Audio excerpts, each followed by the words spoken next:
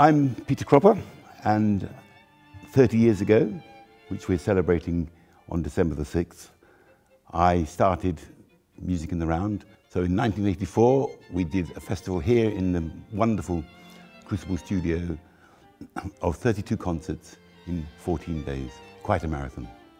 I've spent 50 years of my life performing really what I consider to be the greatest music.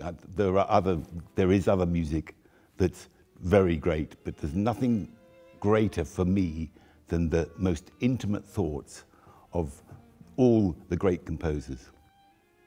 And it's about looking into your soul. It may not be music for you, but I feel that I can't teach anybody about ballet, but I can show them that this is something that if they look into it, their quality of life, I think will change. It's like going to a great art gallery. It's like looking at great architecture.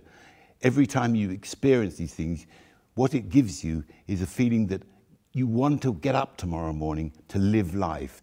If you go and play a late Beethoven quartet to 5-year-old kids, they're absolutely transfixed. They have no preconceived ideas that this is difficult music. They understand that there's something great going on.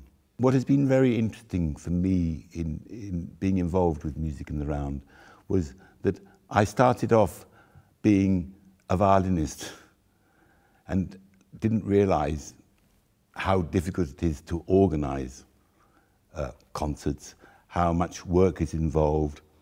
And I think the thing that I'm almost most proud of is that when I finished working closely and organising in Music in the Round a few years ago, I felt absolutely overwhelmed that we had an office of people who were really dedicated to what we've been doing. And I felt proud that I'd helped them to hone their skills and to give them, I think I did, give them inspiration.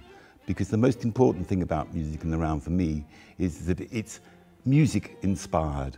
And I'm really grateful to all the people who've been working in the office right from the very beginning.